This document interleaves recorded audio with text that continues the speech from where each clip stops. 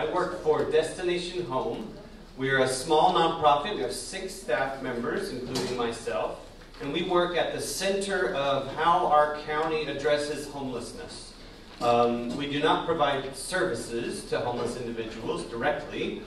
We do not build the housing that I'm going to talk mostly about, but we work with nonprofit affordable housing developers, with service providers, with the City of San Jose, and with the County Office of Supportive Housing to sort of take a look at our system and say, how could it be better? So, for example, about 3 or 4 years ago, we worked together with all of our cities, I think all except maybe one, and major stakeholders throughout the county to develop a community plan to end homelessness.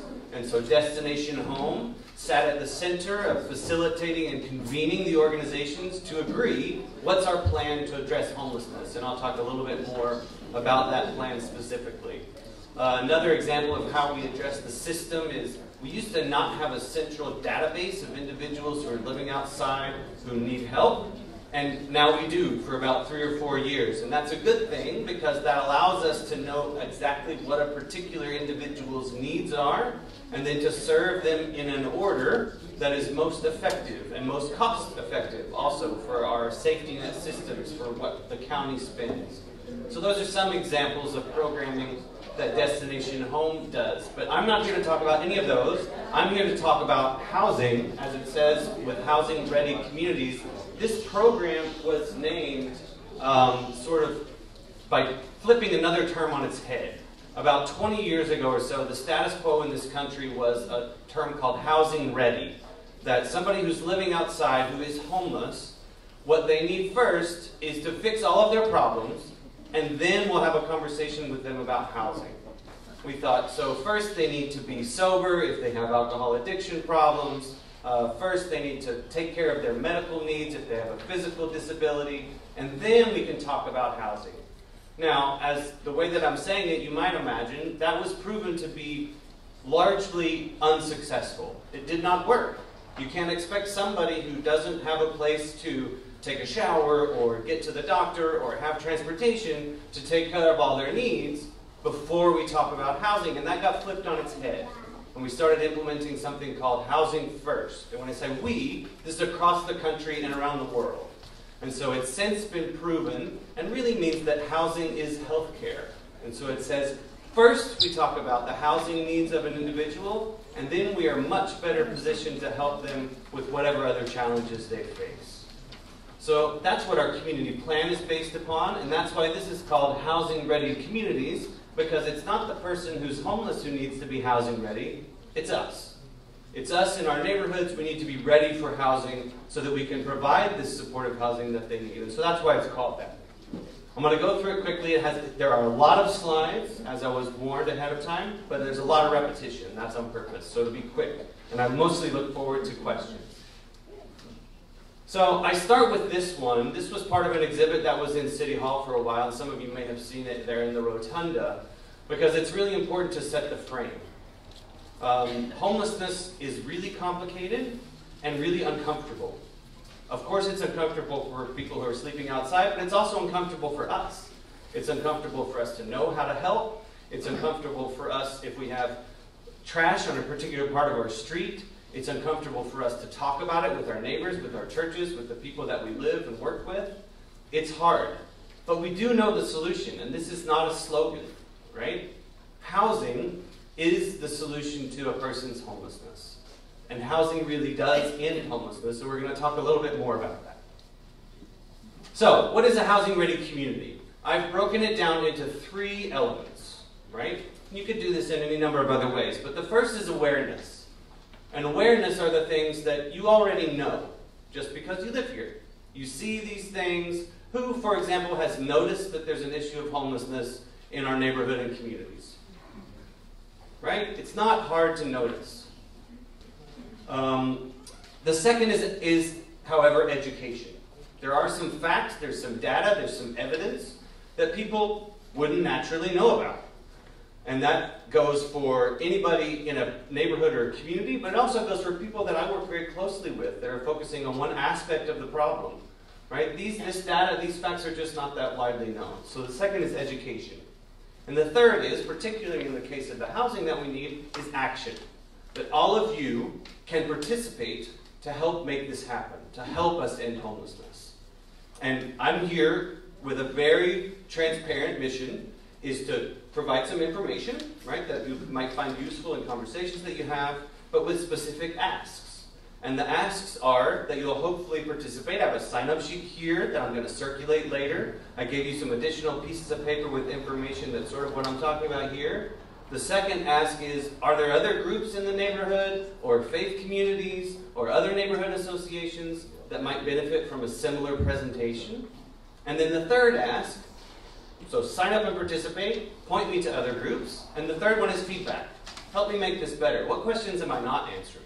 What are the things that you're still worried about or concerned about or think would be important for me to mention? So those are the three asks. So this is the outline of the entire presentation. These are the elements of within awareness, education, and action. We're going to go over them one by one. Pretty straightforward stuff. I'll just read through it. So first is homelessness and how serious the crisis is. That's obviously awareness. You already know this. The second is about the diversity of the homeless population. The third is housing crisis, right? That's in the news every day. The fourth, I already sort of pointed to, is that supportive housing does work. The fifth is about the expense of our current program and what's more cost efficient.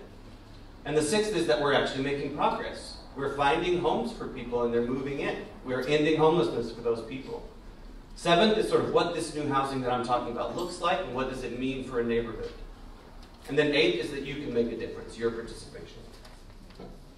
So, homelessness impacts people in neighborhoods throughout the county. This slide has some data about how horrible the crisis is here, how we rank versus other parts of the country. Suffice it to say that we're doing a pretty poor job. I think we're number 3 in terms of major metropolitan areas, just in terms of raw numbers of people living outside. I think we're number 1 in all major cities for veteran homelessness, and that's with that being an issue that we've worked on concertedly with the city and with the county specifically over the past years, and it's still really bad. It's a huge issue, right? And you all know that. This map is just to show that this is a problem that is not just belonging to one of our cities or to 2 of our cities. People often say that, oh, that's not our problem, that's San Jose's problem. Or that's not our problem, that's Sunnyvale's problem. The numbers you see here are total homeless individuals, according to the last count, which was in January of 2017. We do it every other year. And then per capita homelessness. So in Sunnyvale, there are 1.7 homeless individuals per 1,000 residents. It's based on census data in this count. And it's important for us to recognize this as a region-wide crisis that we need to address together, and not just something that certain areas need to deal with. Right? Just like I can move from San Jose to Cupertino, the same is true for someone who doesn't have a home. Right? And that's the freedom of our country. So it's a regional issue we need to address together. The second main point is that our homeless population is diverse. When I moved here, I lived downtown and worked downtown. So I walked about 15 minutes from my apartment to my job. And I saw about 15 or 20 homeless individuals, depending on the day, on that walk. But those 15 people are not representative of the entire homeless population. Right? It's a very specific subset. And it's important for us to kind of think about what that diversity could look like. These are just some of the statistics that I pulled out that were sort of most impactful for me. The ones that I point out and that really sort of hit home with me is this number of veterans. So 9% of those 7,000 who are sleeping outside fought for us overseas. This families with children number, 15% are families with children. That's certainly not what I saw walking from my apartment to work downtown. This 83%, right? There's often a myth that people come here, wherever here is, from far away because of the services we have or whatever it might be. And this number shows that 83% of those who are currently living outside lived here when they lost their home. So yes, just like I moved here a year and a half ago, people do move here also who don't have a place to stay. But the vast majority are folks that live here. The other one that I like to point out is this bottom bar, which is a little bit hard to read, but it shows sort of duration.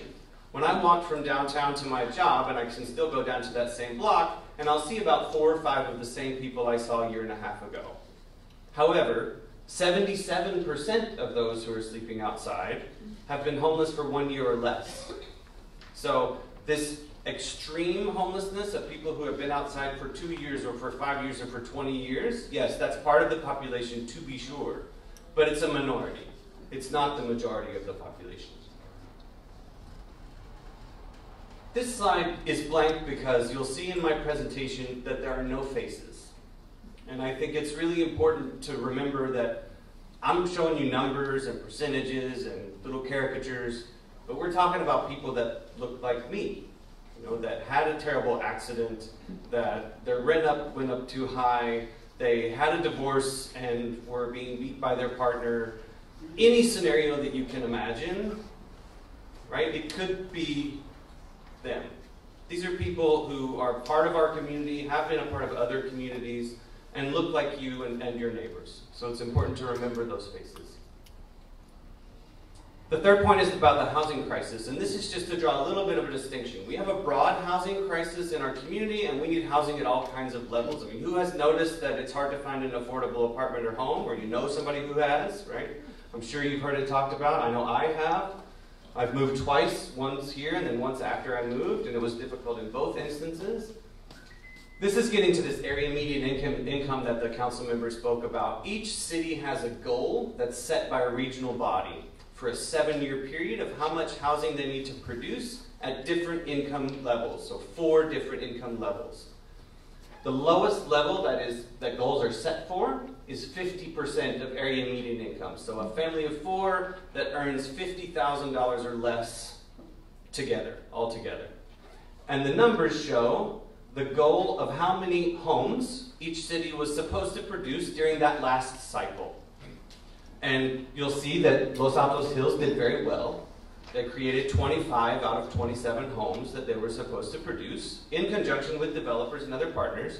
But 27 is a very low number, right? San Jose's goal was 7,751. And we didn't get very close. But the overall goal is not to throw stones at San Jose, it's to say that these numbers are low for all of our cities. We're not doing a very good job at this income level across our county, and that's because it's hard. It's really difficult to finance this housing. It's really expensive to make it go forward. It relies on subsidies from both the city, now the county, and also from the Housing Authority, federal government money. And so it's really hard and requires additional focus. This number is about that, these 2 slides is about that same time period, that 7-year goal for our county. And this shows how much was produced for this lowest income bracket and how much was produced for the bracket above 120%. So housing advocates will say that this is low, that we didn't produce enough, and we're in a new cycle now. So we do need more housing at that level too. But in terms of the goals, we overproduced for above moderate, so people making, families of 4 making above $120,000 a year, and we severely underproduced for this lowest income bracket. And you can think about financially why that might be, right? If you can charge someone $4,000 a month, that's going to be a profitable thing to build, and so we were able to build more of that. And I say we, the community, including developers, market rate developers, and the city. The next one is a really important one. It's sort of the backbone of the entire work, and it's something that people don't necessarily understand or haven't even heard of before. And that is that supportive housing ends homelessness. What is supportive housing? Who's heard of supportive housing before today? This is not a test, you won't be graded or judged. And I meant to say at the beginning of my career I was a public school teacher, so if my presentation style is weird in any way, it's about me, it's not about you. Okay? So this is just a graphic that we put together about a year ago. One of my colleagues worked with a graphic designer to try to explain what supportive housing is, because it's not very clear from the name what it is.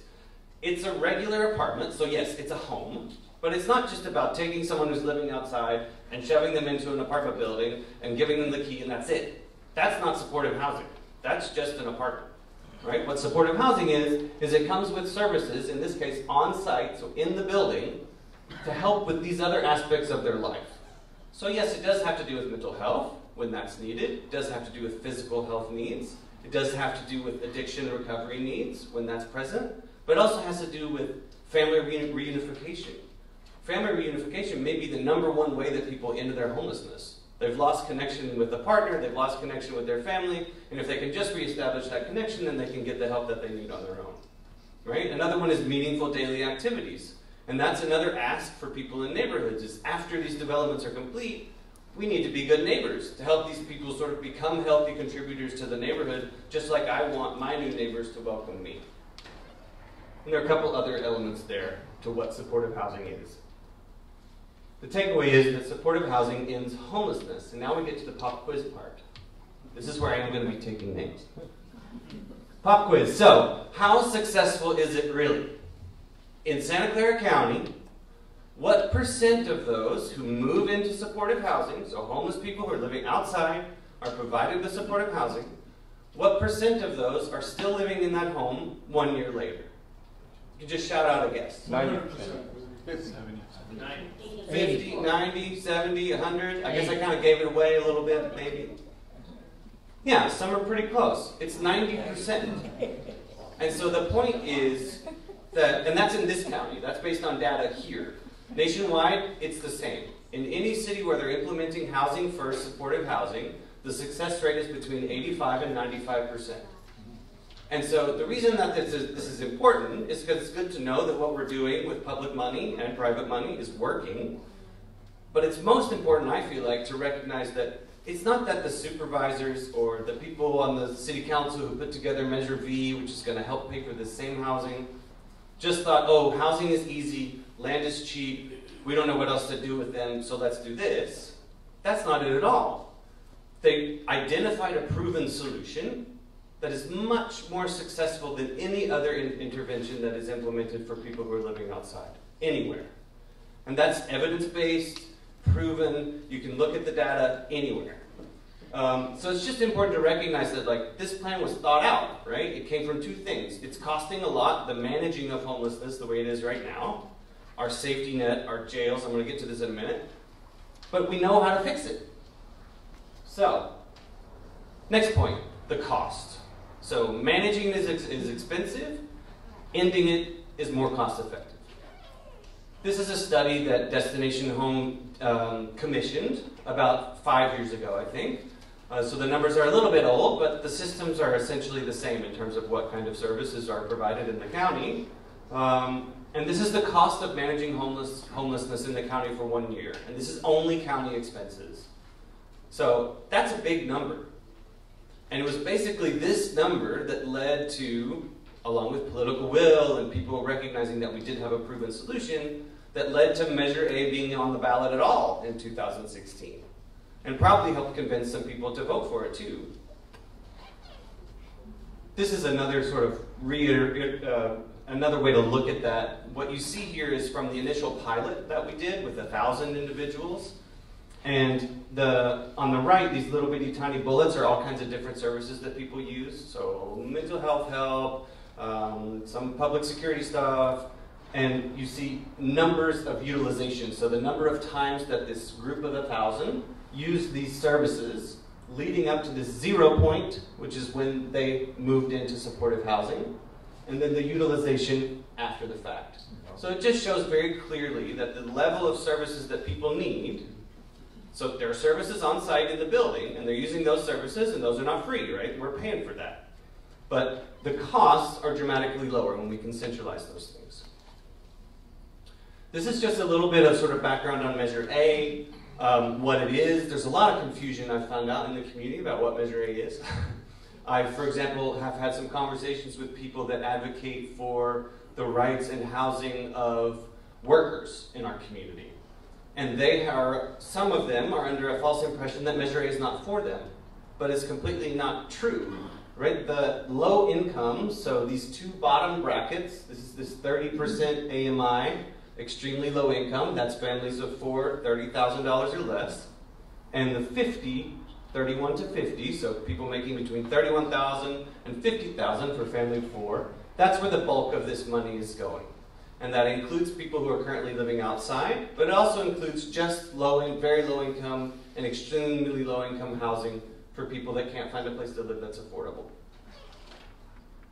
Okay, now to progress. We're making progress.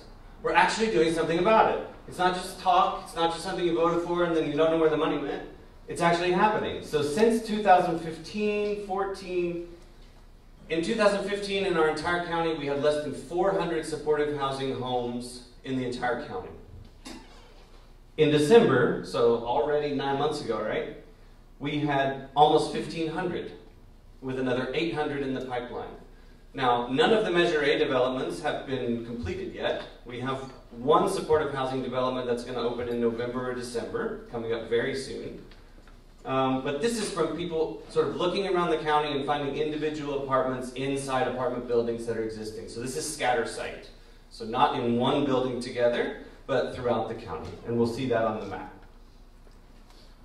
This is an interactive map. There's a Housing Ready Communities toolkit where you can sort of zero in and look at these specifically, but this shows where supportive housing is in our community. And again, the important thing to note is that it's not just one place, right? It's a value I know of the county, it's a value, it's in the policies of the city of San Jose, that we're not trying to create some kind of ghetto or put everything in one place. That's not healthy for that neighborhood, and it's not healthy for the people who would move into that building. What's healthy is to share the pride of these communities throughout our community, throughout the county. And so far, that's what's happening. The little box on the top is this new money that voters approved in 2016, the Measure A Affordable Housing Bond. And so far, 10 housing developments have been approved, and those have been in 6 cities. So we're doing a pretty good job thus far, and when I say we, not Destination Home, not me, but us, the community, of identifying sites and moving forward with development in multiple cities. And that's something to be proud of.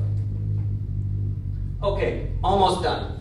Now we get to the one about supportive housing. I have conversations with people and they think, well, there's this phrase out there, right? Homeless housing, which always kind of makes me chuckle because there's no such thing as homeless housing. If you build housing and you put somebody in it who lived outside, they are not homeless. So that is not homeless housing, that's a neighbor building. But the confusion is that when people talk about housing for those who were formerly homeless, they imagine stacked up shacks or really ugly buildings that have pure concrete walls, and that's not what we're building in this county. That's not what developers are interested in. We're trying to be respectful to neighbors of all incomes. We're not going to just build ugly things for poor people. That's not what we're about, and that's not what this money is for. And so these next slides are to show some of the development renderings, and we'll see the real thing in 9 months, in another year. The one that's going to be finished, if you want to look at it, is 2nd Street Studios. It's not funded by Measure A, but it's the same system. And that is Keys and Monterey. So just 3 blocks south of 280, leaving downtown. This is Gateway Senior Apartments, and this is in Gilroy. They just broke ground about a month and a half ago.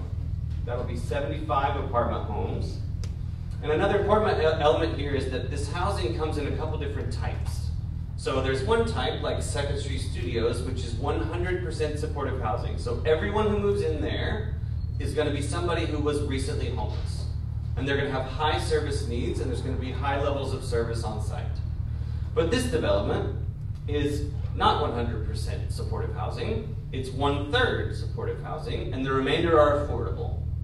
And it's also designated for seniors. So it's a very specific population. There are 1/3 who have been living outside and probably have higher needs than the rest of the population. There's still services on site. But then there's 2/3 of the homes in this development that will be available for others who are looking for affordable housing later in life. This is another one that's underway. Everyone loves this architecture. This is Villas on the Park. This is 2 blocks or 1 block north of St. James Park downtown. This one is 100% supportive housing. This is one in Milpitas. They have really beautiful renderings. And this is close to the BART station there. And this is another one of these models that is not 100%, but 33% supportive housing and the remainder low-income affordable housing. And this is also 1/3 supportive housing and the remainder affordable housing. This is Quetzal Gardens in East San Jose. And this brings to another point that the council member also sort of pointed to is that these developments can really be anchors for additional community developments or additional benefits in the community.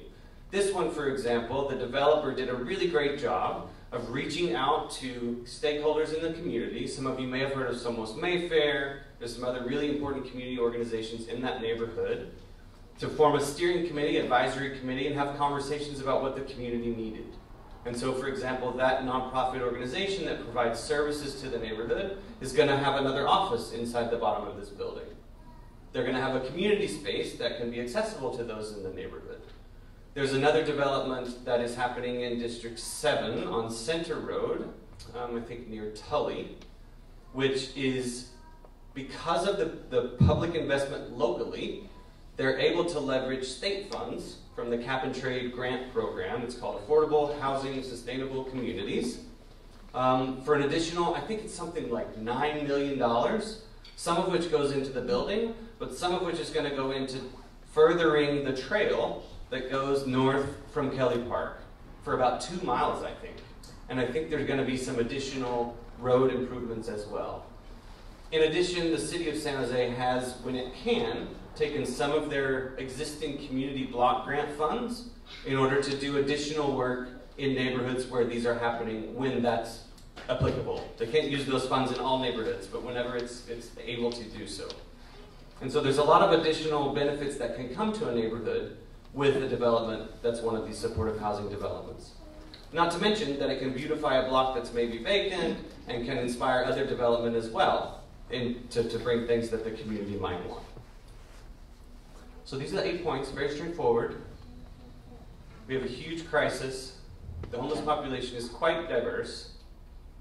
We have a housing crisis, but it's really extreme for those at the bottom end of the income spectrum, right? And the reason that this housing includes not only supportive housing, but this very low and extremely low income housing, is because, as you might imagine, those individuals are the ones who are at risk of losing their home, right? If you can't find rent that is affordable and you're making $40,000 a year, then what the market has to offer you can't afford. So we need to build more housing for them so they don't end up sleeping in their car, so they don't end up in their park, so they have a place that they can stay. Supportive housing works. It ends homelessness, evidence-based. I encourage you to check out the Housing Ready Communities Toolkit. There's lots of research there and elsewhere. The cost issue, that we're making progress, the asset for the neighborhood, and that we need your participation.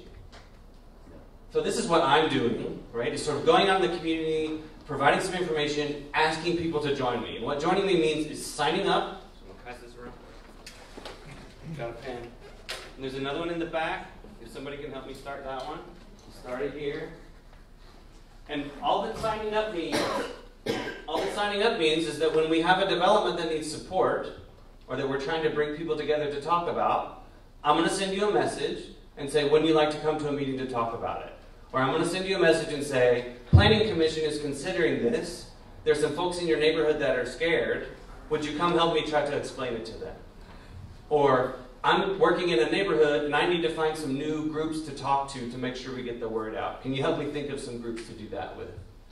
And I would really appreciate anyone's support. So we're starting with allies. So I'm going to all the organizations that already provide information that already provide services to those living outside, and then engaging neighborhoods. That's why I'm here.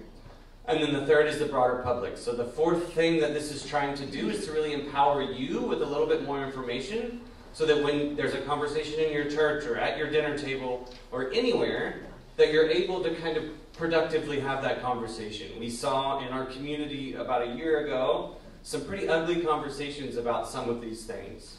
And I think we can have a healthier conversation where we acknowledge fears and invite the community to participate in a solution that we know works. These are two of the resources that I pointed to. One is our website, the shortcut, this housingready.org. You can sign up there. And the other is this toolkit, which includes a lot of the information in the handout and others. There are other handouts in the back. If you don't want to sign up and you just want to get in touch with me, please talk with me. My cards are also in the back too, so I encourage anybody to get in touch with concerns. If you want to get involved, that's why I'm here. Thank you so much for your time. I really appreciate it.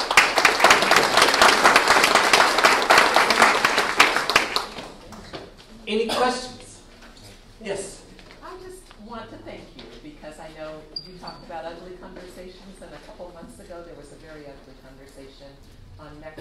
which is the community website. Like this information, we really need to hear it.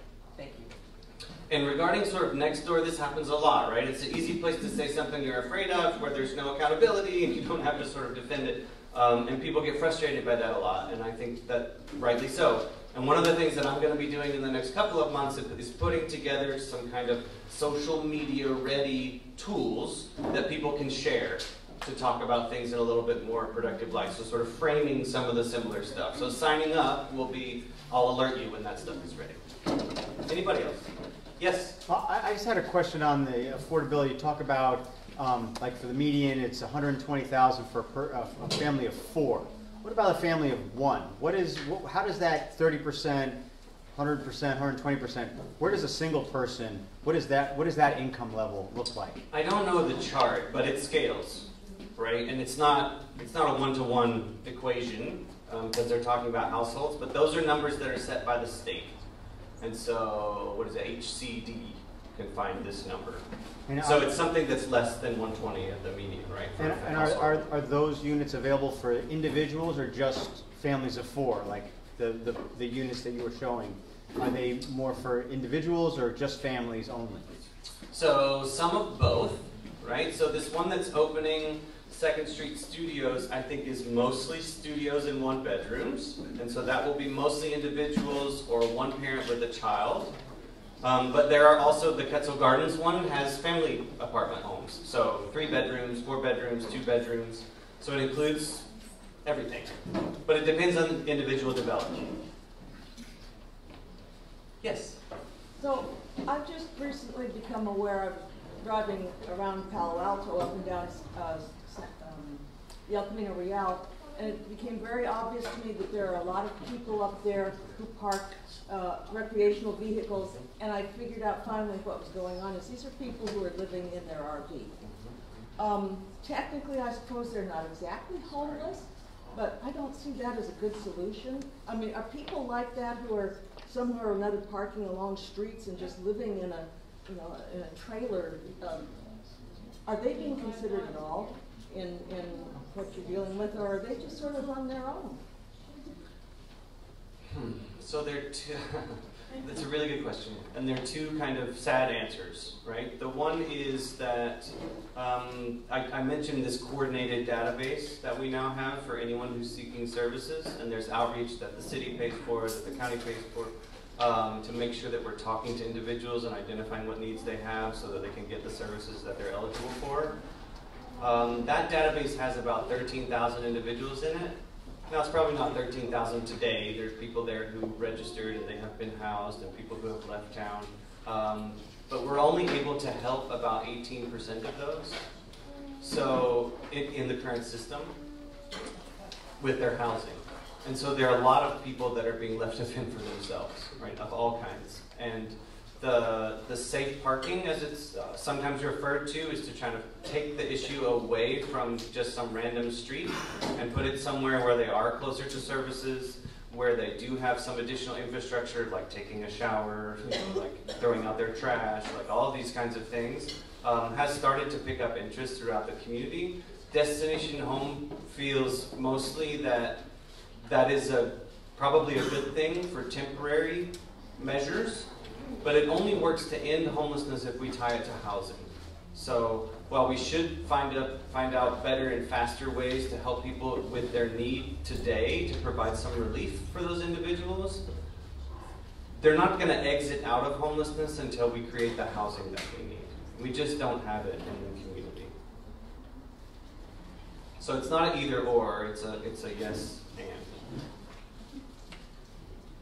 And don't be afraid of the uncomfortable conversations. That's what we all have to get over. It gets really uncomfortable to talk about homelessness. Tough for me. Yes? Yeah, I see a lot of people. I volunteer at the Santa Clara Senior Center.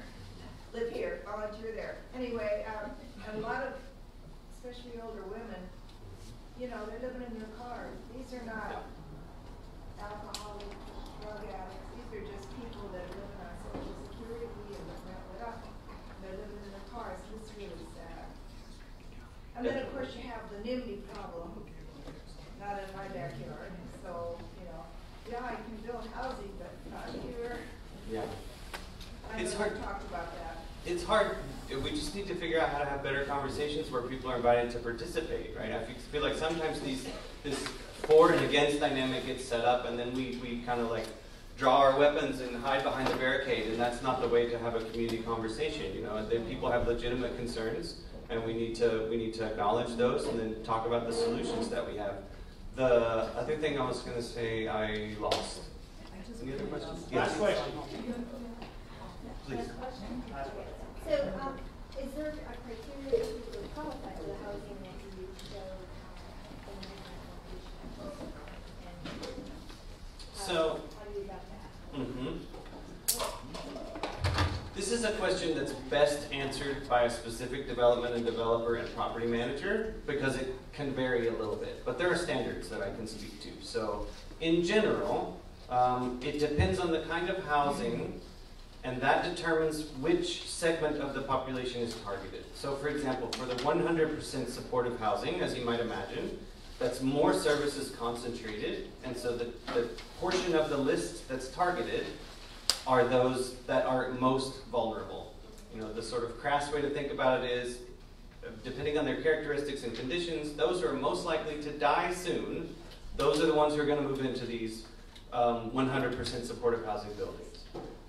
Then, when you get to the ones that are more family, this third, that is a different section altogether because there's also permanent supportive housing there, but there's also rapid rehousing. So that's a family that you feel like, or an individual, this person is not extremely vulnerable. They can probably increase their income and live on their own, but we'll give them this additional subsidy for 1 year or for 2 years, depending on the funding source, in order to get there. And so it's meant to be temporary. The requirements for the building are yes, it's a system, and yes, the goal of the system is to keep people housed. So lots of individual case-by-case decisions are made. I can say that, for example, for most of these, not all of them, there's federal subsidy attached to help pay for the particular rent in a particular home, particular apartment, and federal government disallows some classes. So there's not really violent sex offenders, wouldn't be able to qualify for any of those. If you have been a producer of meth, then you wouldn't be able to qualify. It raises a whole different question, which is what happens to those people?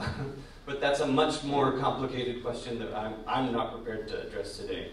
But other than that, other than those sort of screen out characteristics, the property manager and the developer and the service provider that's associated with the development, so it might be Health Trust, might be Abode Services, might be PATH, different organizations, will be paying attention to the kind of community that they want to have. They're looking at this specific need, and then it's just a rental application like anyone else. So if I'm homeless and I get called up on the list, then they put me through a review process, just like they would put you through a review process in a market rate apartment building that you apply to live in. And then you have a lease, and you're a tenant, and you have legal obligations, and you can't break that lease, and there are rules and restrictions for the building rate. Then it's just another neighbor in an apartment building that needs to comply with their lease. People can be evicted, right? All of these kinds of things. Thank you all so much. If you have more questions, I love it that there are tons of questions. Take my card, flag me, I'll stick around, and we can have more conversation. Thank you so much.